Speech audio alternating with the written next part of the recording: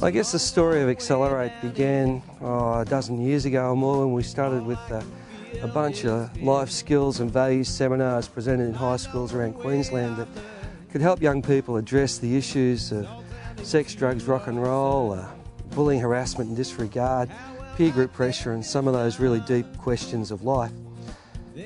And as we would go to school year after year after year, we'd see young people make their amazing discoveries and responses as they would engage the content. Through all of that, we saw a gap in the area of leadership development. We saw schools trying to make a real fist of leadership development with senior students. And more often than not, their Year 12 year was one of token, where school captains, they presented parades and they might represent the school at civic functions and those kinds of things. But in terms of effective leadership of student body and mentoring and developing younger students, there wasn't a real lot happening in those areas. The further down I slide, the more I lose my pride.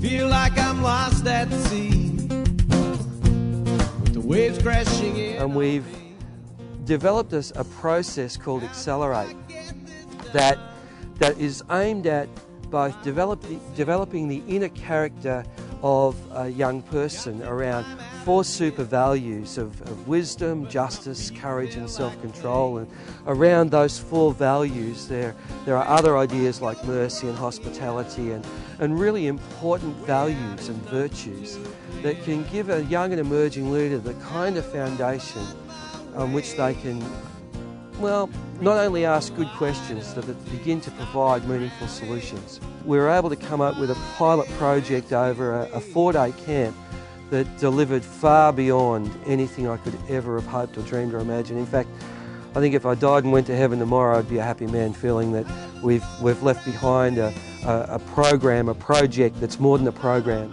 a project that really can support and help young people develop as young and emerging leaders to impact the world today.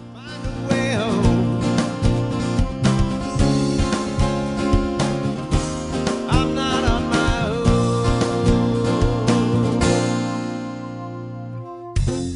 Somebody next to me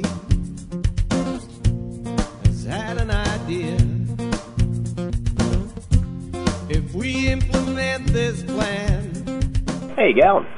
I'm Woody. I'm the resident muso with Exlr8. Reese originally asked me to be involved in this launch, but when he explained to me what the program was about, I thought, I've got to be involved in the whole thing. My expectations about the program? I was hoping that the young people involved would be challenged on their attitudes towards leadership. But the effect that the program had on some of the young people was just life-changing.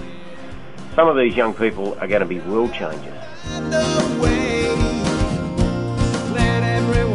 Over these 4 days, we saw young people stretch to within an inch of their capacity.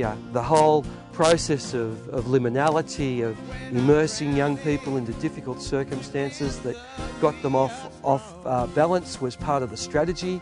But then our role in all of that was to support these kids in the context of being off balance, so that they knew it was a safe environment. And the celebrations that followed on each of the camps and each of the 4 nights, the 4 final nights of each camp, was just absolutely amazing. Exlr8 is an amazing thing and it's a privilege to be involved.